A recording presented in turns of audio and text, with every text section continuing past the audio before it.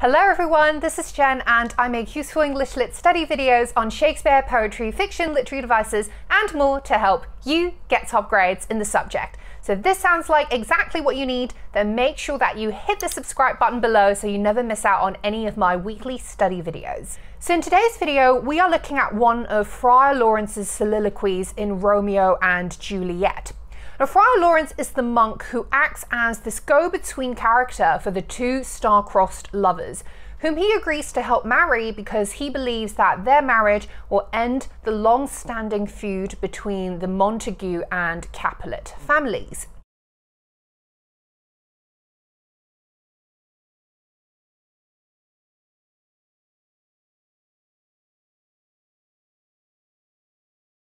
At the start of Act 2, Scene 3, the friar delivers a speech as he fills up his basket with weeds and flowers, observing that just as many herbs, plants and stones in nature possess both healing and damaging qualities, so people and situations in life can be both good and bad, virtuous or vice-ridden, depending on the context and perspective from which they are viewed. Specifically, the notion of maintaining balance and moderation between polar extremes is central to the message of the friar's soliloquy. His speech is dramatically ironic and foreboding, as it arrives right after the audience has already witnessed Romeo's feverish devotion to Juliet, while pointing towards the chaos and carnage that will ensue as a result of the character's emotional excesses. Throughout the friar's speech, there are many sets of antitheses, and as some of you may know, antithesis refers to two opposite ideas placed together for contrast. Right from the beginning of the speech, there is morn versus night. Morn stands for morning. Smiles versus frowning. Light versus darkness. Now, while these may seem like contrasting ideas, Shakespeare actually presents them as different stages in the same unified cycle of time.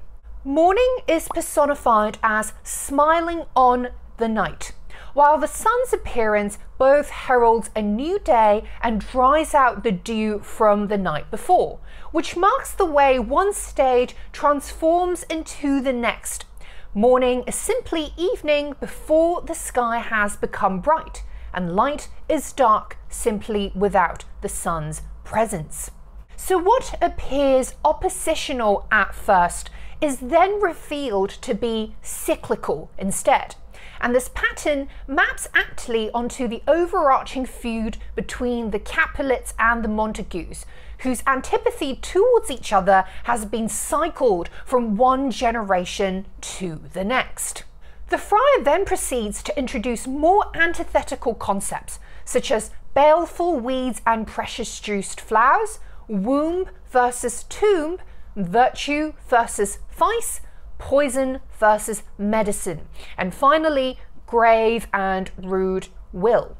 In these pairings, oppositional ideas become paradoxical statements, forcing us to reframe our understanding of contrasts that would naturally oppose each other as instead being these ambiguities which coexist.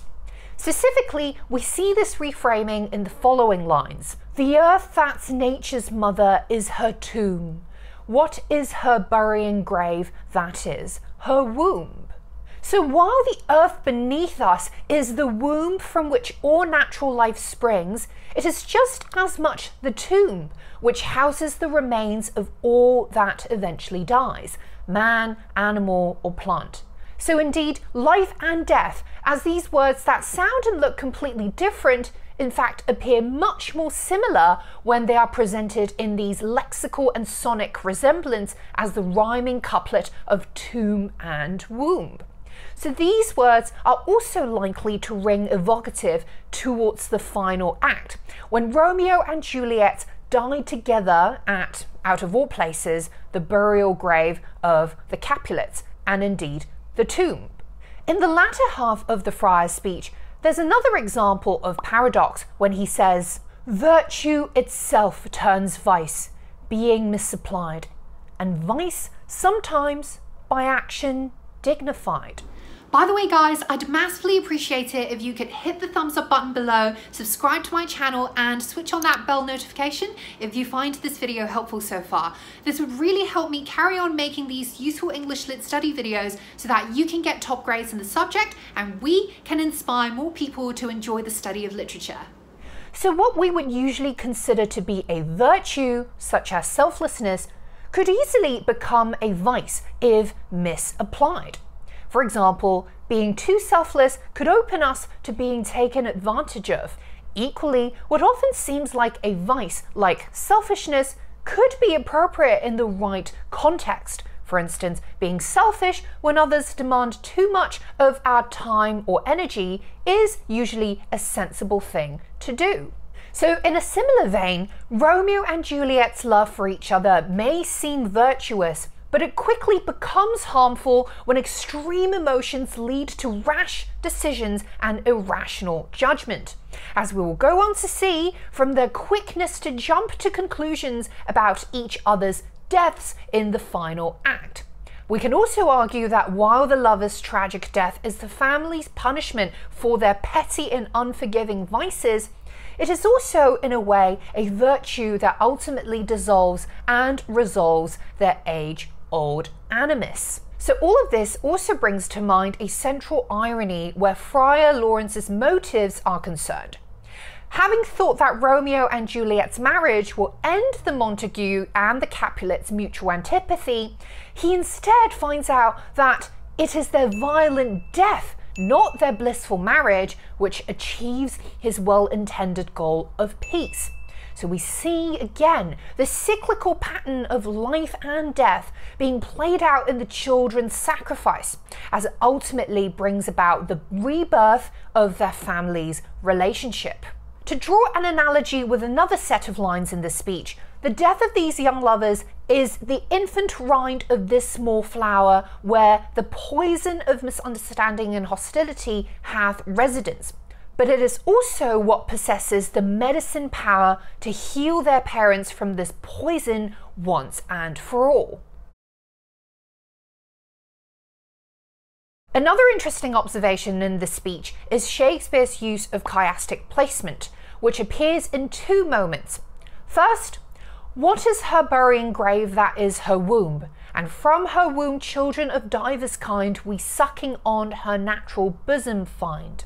Now in these lines, notice the syntactic shift in the repeated phrase, her womb.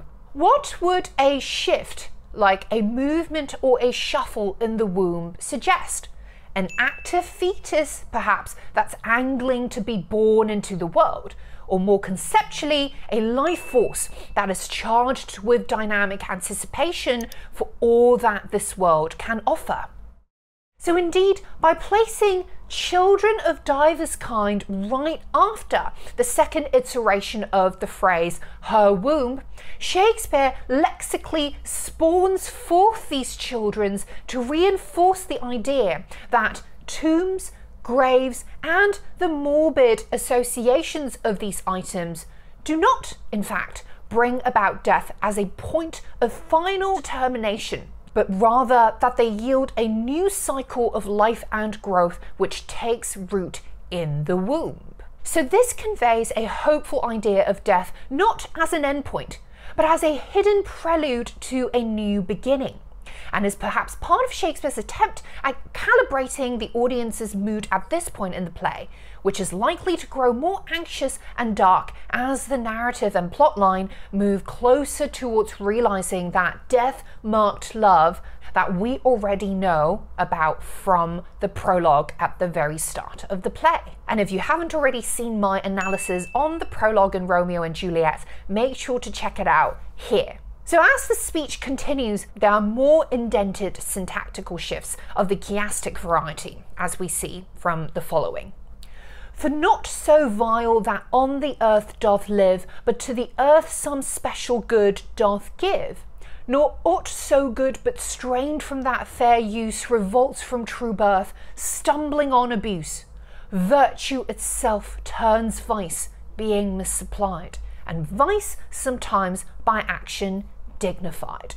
So consider what the friar is saying here and how those syntactic shuffles of the earth, good and vice could be interpreted as supporting his message. Essentially, the friar's point is that everything in the world can be used and seen in positive ways. But if used excessively or inappropriately, then even its greatest benefits could turn deleterious, harmful. So this notion that qualities could easily shift in nature depending on context and application, good shifting to bad, virtue shifting to vice, etc., is symbolically expressed in these quick syntactic shifts of the key words and phrases, which in turn also prepares the audience for the broader structural shifts in mood and emotionality that lie ahead in this play, peaking at Romeo and Juliet's climactic bliss in love and ultimately plunging to the depths of their protracted despair and, of course, eventual death. And that's it for this quick analysis of Friar Laurence's soliloquy, guys. There's definitely much more to the speech than what I have covered in this video, but I hope whatever insights I've offered have inspired you to look at the Friar soliloquy from a fresh, new angle, right? Because most importantly, I'm always here to just guide you and help you come up with your own unique ideas about the purpose and significance of any literary texts that you may be studying for school. Make sure you check out my other Romeo and Juliet analysis videos if you haven't already. Links are all in the description box below. Please also make sure that you hit the thumbs up button below if you found my analysis helpful in any way, so that you can encourage me to keep making these weekly study videos for you and other passionate top grade lit students all around the world. Please subscribe if you haven't already and switch on that bell notification if you don't want to miss out on any of my weekly study videos, and I will see you in the next one. Bye!